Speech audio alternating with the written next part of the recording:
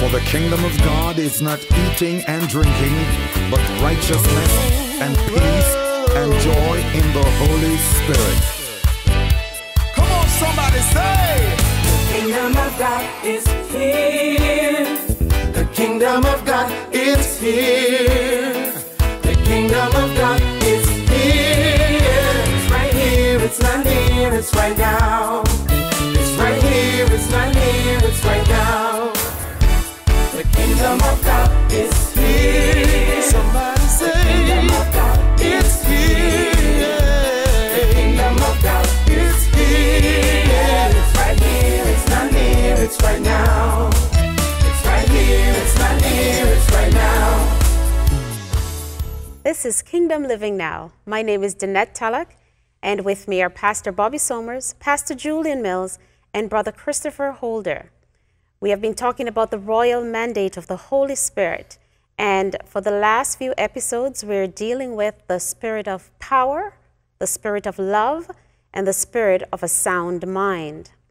2 Timothy 1 and verse 7 says, "For God has not given us the spirit of fear, but of power and of love and of a sound mind."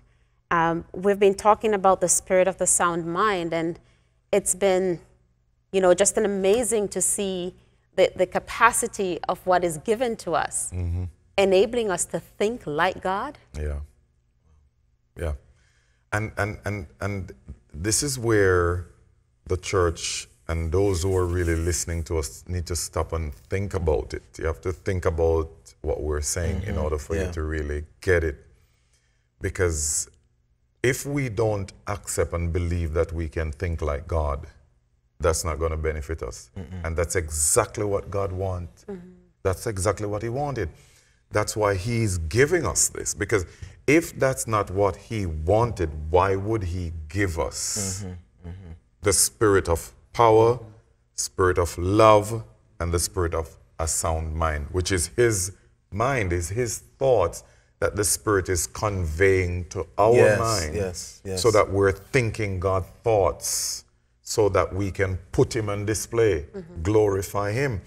And in one of the previous episodes, we looked at St. John chapter 5, where Jesus says, the Father shows me what he is doing. So that's why so when he healed the man on the Sabbath day and the Pharisees wanted to kill him, he's saying, I didn't just get up and, decide out of my own. It wasn't my own thing or thinking my own or whatever. That's what I saw the Father doing. It was, and what the Father is doing, it's not about a day or whatever you may think. It transcends time. It transcends time. That these things have been concluded with him before time begun. Even before the Sabbath. Right. Because he's operating from eternity now, right?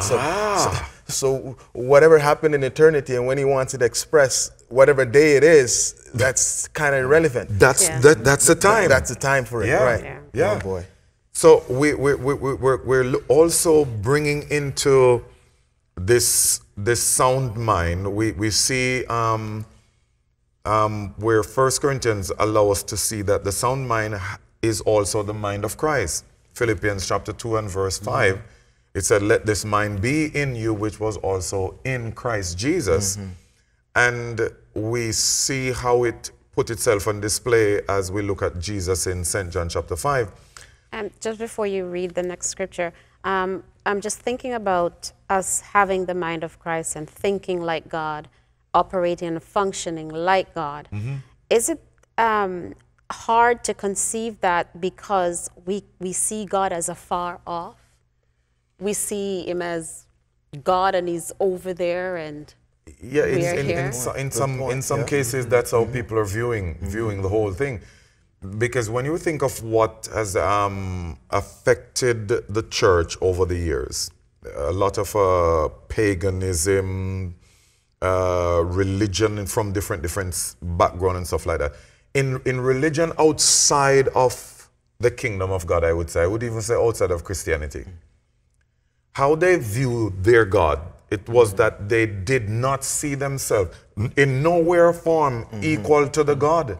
They're always seeing the God at a distance, and they're nothing. They're puny and Mere insignificant servants, right? and mere servants. And they're always doing whatever they're doing to appease the gods. Right, right. Now we see this God, the God of the Bible, the God of Jesus Christ. He is the one that made us. Know ye not that he is God? It is he that has made us and not we of ourselves. And he is a God of purpose. So he made us for a purpose. And the purpose for which he made us is to be his son. Now, that's a frightening thought in religion. Yes. Even where Christianity, that we call Christianity. So people, you mean, I am a son of God? Me, whole wretched sinner? Well, and the problem, you see, because we're seeing ourselves as a body, as flesh and blood. When he didn't create us merely, he didn't create us in flesh and blood. Flesh and blood is our house in time. The flesh and blood covered who he really made. You know what I'm trying to say, right? Yeah. Which is made us in his image and in his likeness. And that is what? Spirit. Spirit. His image and likeness is spirit. And he clothed the spirit in the flesh and blood for it to function in time. To fulfill its assignment in this planet. So the flesh and blood, the body, it's where the spirit is located in time. The spirit have a location in time to function and put on display God the Father, who is spirit. Whenever we talk about this, I have this picture in my head. You know, when NASA or whatever sends a person to space or to the moon or something like that, to the space station and so on, they never send them in their natural. Just like how they're, like me and you are dressed right now, they never send them like that. They have to have a suit. That's literally a different environment. It's a different world. Let's use that term. And they have to make sure that they dress them according to that world for them to function and fulfill their assignment out there in that space station. But it didn't change who they were. But it didn't change who they are, and they're still on the inside, and they're not that outer shell that they are. No, that's not them. That's a good example. So the man in the spacesuit, the man in the spacesuit would be like our spirit in our bodies. In our body. So in order for the spirit to be legal and function in space and time, it needed a body. But so the body really is meant to give expression to the spirit. So James says, as the body without the spirit is dead. So it's really the spirit why the body is necessary. So that spacesuit without the man inside of it is also dead. My goodness. Oh my gosh. Now we'll come to Romans chapter 12. And this is another familiar passage to the church, right? You know, for a lot of persons in the church, Romans chapter 12, especially verse 2. We hear it mentioned so often. But what does it really look like in order for us to experience the power, the life of it? And we just read just the first two verses. I beseech you, therefore, based on what is said in chapter 11 about God's mercy being extended to us as Gentiles, that we're engrafted into the olive tree, which the original olive tree is Israel. So God is engrafting us to bring us into the one man that is meant to be in Christ. So Jews and Gentile is one. So that I like that because there's no they're not preferred over us, really. No. It's just that God just chose them to be the ones through which his son comes through and have the, bring back redemption to mankind, so to speak. The only time that there was you would say a preference in terms of where the law was concerned that was given to them. That was the only way they were different in a sense from us. But God meant from before the law was even given to them that this is what would come about, because when you talk about Abraham and the seed of Abraham, Galatians tell us that not seed as in seed. As in biological. Right. But Christ, it was Christ that it was talking about. That in Christ now both Jews and Gentiles would come to be in that oneness that God intended. So the Jewish person, even listening to this program right now, if they don't, if they're not submitted to Christ or believing in Christ, in faith, their biological attachment or linkage to Abraham doesn't secure them as a son of God in God's kingdom, right? Nope. Okay. It doesn't stand up outside of Christ. And that's why we see what Paul says in Galatians 3, that in Christ we are all one. There is neither Jew nor Gentile. So both the Jew and the Gentile have to come to Christ in order for them to come into sonship. Yes. So we look at what Paul is saying here now. I beseech you therefore, because of that mercy that was extended to us as Gentile, to bring us into that olive tree. He says, by the mercies of God, that you present. This is how you now have to continue to live in order for you to secure that. He said that you present your bodies a living sacrifice. So we live a life sacrifice unto God, unto God's purpose, God's will, what God wants done. So that's we're not talking about us submitting our being to Him for Him to flow and function through us, right? Yes, Exactly. And that's where now the spirit of power, love, and a sound mind also plays an important part in that.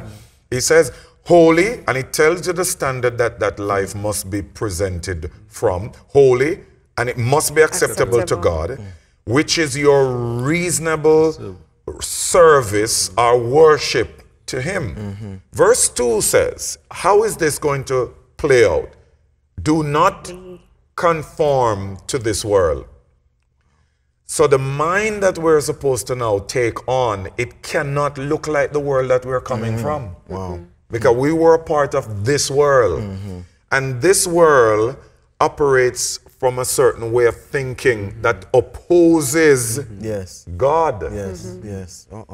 It opposes God. It opposes the things of God. It opposes the Spirit of God. Even the religious systems that are a part of it that are claiming to have this God-honoring components to it, there's still an opposition to the true living God where that is concerned. Because in order for us to have any guarantee that we're free from that is to come to Christ. Because Christ says, I am the way. Christ says in St. John chapter 17, he said, and this is eternal life, that they may know you, the only true God, and Jesus Christ that you sent. Yes. So the only way to that true God is through Jesus Christ. So if we go apart from Jesus to come to that God and claim that we find a God or come to a God, it's the wrong God. Wrong destination. Wrong destination. The GPS took you on the wrong path. So Christ is the only true GPS to God. Yes. Any other GPS that you use, it's taking you in the wrong direction. So it says, do not be conformed to this world any longer, but be transformed. So we're transforming lifestyle, we're transforming in our thinking, in our speech, in our living. It's a be transformed, and it tells you how the transformation is going to take place. By the renewing of your mind. Right? So now, if the mind is being renewed, it means that we're leaving one way of thinking to another way of thinking. Yes. So we're replacing one with the other. Yeah. That's what transformation That's means. what transformation means. It's not that you're taking something from one to add to the other one. That's not transformation. That's complete change. That's conformity. Yes. Or conformation, right? You look at the power of what is said here. The transformed, it goes back to the whole thing of the caterpillar becoming the butterfly. And when I think about that, and the more I think on it and look at it, I said, wow. You see this creepy, ugly thing destroying it's a destructive thing, you know. Yes. But yet it's a purpose.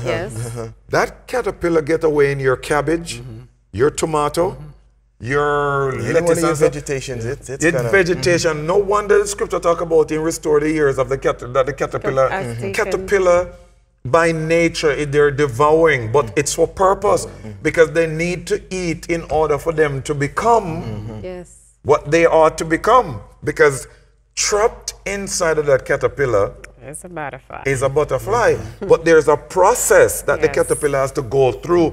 But the power of it is that when the caterpillar becomes a butterfly, there is nothing of the caterpillar that can be found in the butterfly. Wow. So Transformation. Look at that. transformation, becoming something totally different. And it's saying that we must be transformed. We must become something else, someone else. Yes.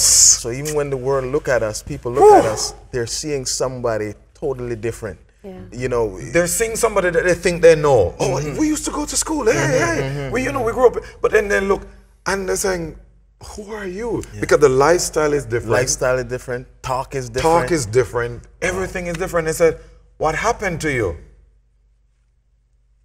I am born again. What do you mean born again? What is that? What is that? You have to break that down now. Changed. I've been changed. What do you mean? What happened? You mean you're a Christian? No. Then what? You go to church? Because again, when we think of what's happening today, the reality of it is that when you say you're a Christian, it doesn't say a lot today. No, it doesn't. Once carry upon a any time, weight. Yes. once upon a time, it meant something. But what we have seen happen over the years, it doesn't really speak for anything. And so in this year, Christian, some people say, oh, okay. In their mind, Some of them are like, yeah, I'm a Christian too. yeah. Or whatever. Yeah. There you go. Oh, I'm a Christian too. We're all So Christians. they're saying, okay, so, but I'm not behaving like you, so what happened really? What's your problem? Yeah. What's your problem? And this is where it comes in, when this is what we need to see now, where all of this come into play, is that when we give ourselves to this, not just quoting it, not just memorizing it, but give ourselves to the process of it, it says, be transformed by the renewing of your mind. So the mind that we're now taking on is the mind of Christ. Christ. That's the sound mind. So we're leaving one mind that was completely against God, that saw God as an enemy, because he said the carnal mind is enmity Yes, God. yes. against God and cannot be submitted to God. Right. So now we're leaving that mind to take on the mind of Christ. So the renewed mind brings us into transformation and allow us to function in this way now, that you may prove.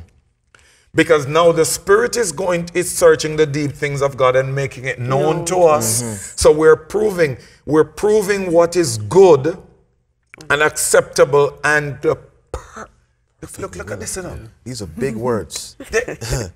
Big words and powerful words and words that are important to kingdom living. Yes. These are uncompromising words. You know, you look at these words; there's no wishy-washy if and but thing going on here. And these are words that I'm either going to distinctive. believe them, Yeah. or I'm going to walk away from them. I read it and say, you know what? I see what is said here, but I don't think that this is possible. You mean that I can now, not when I go in the sweet by and by, not, when swing low, sweet chariot, stop and make me ride.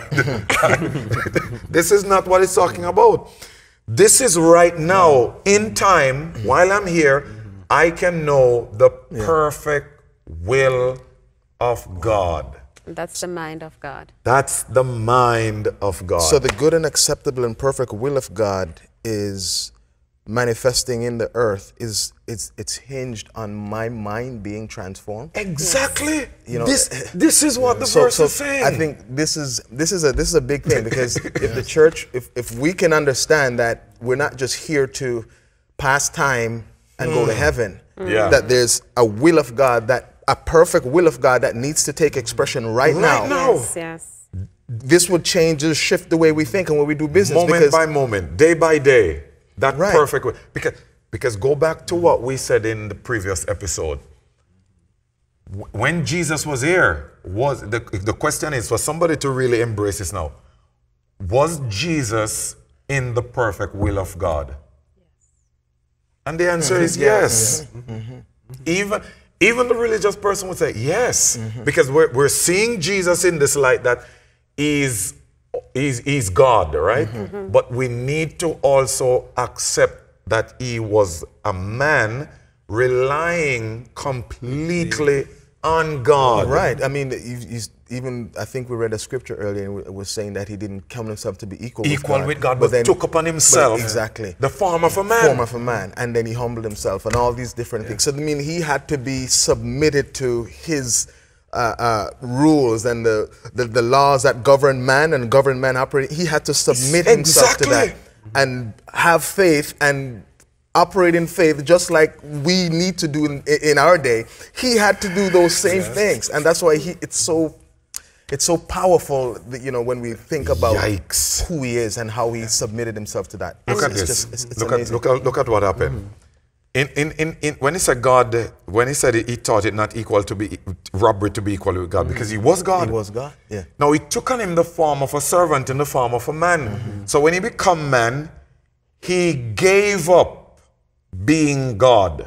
But watch this, it was still God that was living out through the man. So the way in which it was happening is that he as a man is submitted to God to live out what he wants done through him. To fulfill that perfect will of God. And that's an example for us as sons today. Yeah. So the sound mind, the power, the love and the sound mind that is given to us now, it's given from God. So when we now accept it and submit it to it, it's the same way how Jesus lived. Yes. Same. The same, not less, not more. And when you say that religious people, that's what? You're blaspheming. You mean I can live like Jesus? Yes, you can. Yes. So that the body actually display who God is. Yes, the body. Yes. That's what he meant for the body. Yes. The scripture, when I read it and the first time, and I stop and I think about it, the body, the life is more than food, and the body is more than clothing. Yes. So, life is more than food. So it means that I'm not just here to eat. And the body is more than clothes. The body is not here just to wear clothes. Just to dress up and look nice. Just to dress up and look nice. Then you have to ask yourself the question now, what is the purpose of the body? 1 Corinthians chapter 3, chapter 6, 2 Corinthians chapter 6, your body is the temple of the living God. Yes. So God meant for the body to give expression of him in time. So he's in the body living out. Because Christ himself, he's the visible expression of the invisible God. And he's the radiance. I mean, we picking on that. I was trying to fathom that the other day. I don't know if I was driving to work or whatever I was doing, but that came to me when I saw the sun, and it's like the rays of the sun. We would not know that the sun exists, like, you know, the physical one outside, if the rays were not transmitted to earth. And God is saying that the same way how the physical sun transmits its rays and make you know that, hey, I'm here, the sun, Christ, the sun, was put on display in that same fashion to show off the invisible Father. Wow. Wow. Because God is invisible to what is in time. God is invisible to what is in space and so on, right? So how do we measure the invisible in the visible? He put a visible in the visible so that invisible can dwell in that visible to be displayed on the visible. Oh, wow. And that's the spirit. The spirit is invisible. That's the spirit. The spirit is invisible, dwelling in a visible body and expressing himself in the visible. So in the visible, people see certain things and say, that's not supposed to happen in the visible, because there is nothing in the visible there's nothing to give any kind of expression to that, to sustain that, or even to contain it. But you cannot deny that you're seeing it in the visible. So even when they saw Jesus, and they at one point, you know, when they decided to stone Jesus because he said he's the Son of God, Jesus said, okay, I'm willing for you to stone me, but for which of these good works? They said, oh, for a good work, we will not stone you, but because you are blaspheming, saying that you're a son of God. Oh, boy.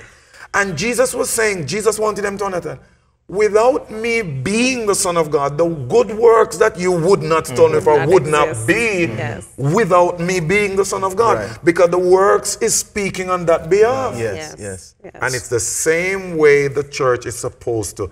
Listen to me, people. It's the same way Yes. the church is supposed to be functioning in the world. So when we're transformed, the transformation disconnects us from the world and reconnect us to God's world. Because you transform. And a lot of people can relate to Transformers. They start out as cartoons. Until now, we have the movie franchise and bringing in billions of dollars to Hollywood. Now, we see Transformer. We see these Autobots and all of these things, robots. Then they scan a car and take on everything about the car. That you see the car and you would know that it's a robot from some other planet. Completely, until they come back into being whatever. Now, God says that by the Spirit, when you are born again, by the Spirit of the living God in you, your mind can take on another mind. And the mind is the mind of Christ. And that's the sound. Notice, sound mind. So it's a mind that is complete. Discipline. It's a mind that is disciplined. It's a mind that is complete in everything that God wants. Because that mind is thinking like God. That mind is thinking like God. And then the mind now is the seat and center of all activities, both spiritual and physical. Right. Yeah, the mind. Yeah. You see, this is a big thing, because if the church, if those of us who are born again don't understand this principle, I'll call it a principle. If we don't understand this principle, we'll never be able to be or manifest who we truly ought to be and manifest from heaven perspective. Because the fact that it's telling me to do this, it's telling me that I can operate a different way. I can stay conformed. That's what it's, I can stay conformed. But if you stay conformed, what God intends to express through your life will never be a reality. And the quality of life that you're supposed to experience, it will never be a reality. However, the reality is here that the mind can be transformed. And it's up to, the thing is, the transformation of my mind, it's not God that's going to do it either. Because if he does that, he's violating his own law and his own principle. It's something that I have to engage myself in and submit to his Spirit. And allow, the Spirit of Christ to be formed, developed in me, that my thinking now becomes just like him. And as I'm thinking just like him, I'm now able to fulfill that acceptable and perfect will that he has for me and for the church on a whole to fulfill. So the scriptures actually tell you have the ability to transform. It's in you. It's in you. Into what Christ is. You have that ability. And then again, this is where the Spirit dwells. This is where the Spirit dwells, in the mind. You ever hear about the spirit of the mind? Because the mind, remember, you have a spirit of the mind, as opposed to just thinking your mind because it's flesh. It's the spirit, there's the spirit of the mind. We're running out of time. So we're going to have to close this one and we'll pick it up again next time. But as you're talking about the mind, it's such a powerful part of who we are. Actions and everything starts with a thought from the mind. So it's important that we have the right mind, right? Romans 12 and verse 2 says, and do not be conformed to this world. That means not having the mind of this world, but be transformed, be changed, become different by the renewing of your mind, that you may prove what is that good and acceptable and perfect will of God. That can only be displayed through a renewed mind, which is the mind of Christ. This has been Kingdom Living Now. Join us again next time as we continue to talk about the powerful mandate of the Holy Spirit. The kingdom of God is here. The kingdom of God is here. It's right here, it's not near, it's right now. It's right here, it's not near, it's right now. Say, it's here, not near. It's here right now. It's It's here, not near. It's here right now. It's here, not near. It's here right now. Say.